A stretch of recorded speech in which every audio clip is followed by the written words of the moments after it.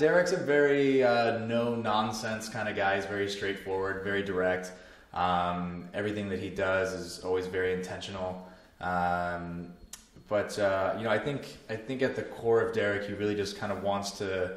He's always wanted to have that sense of family, and it's something that he lost when he was very young.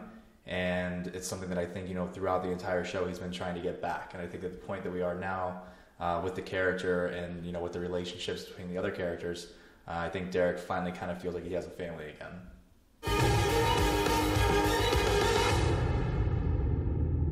In the beginning, it was, I actually watched a lot of footage and documentaries on actually like wolves and how they kind of behaved in the wild for the actual like werewolf aspect of the character. But other than that, I mean, really, you know, our werewolves are, you know, at the core just people. So it was really more about finding the, you know, the person and, you know, what he had been through and who Derek really was.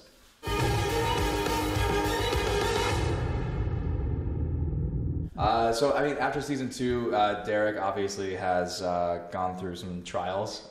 He's had some failures. And season 3 is going to be a very humbling season for Derek. I think Derek kind of realizes that he got a little bit too confident too quickly and made some mistakes. And I think he's going to try to, you know, he's going to really have to learn how to trust some people again, because that's been an issue for him, and which obviously makes sense. But it's something that he's going to have to learn how to do if he's going to get through this next season.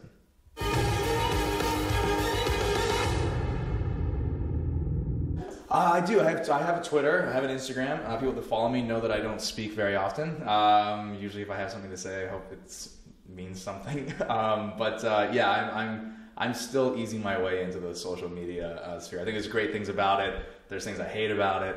But all in all, I think it's exciting to come to things like this convention and find out that people have met. You know, I've talked to someone who is from Sweden who's now best friends with somebody who's from Spain. And they met completely by just, you know, interacting on social media and fandom sites for the show. So those are the things that are kind of cool about it.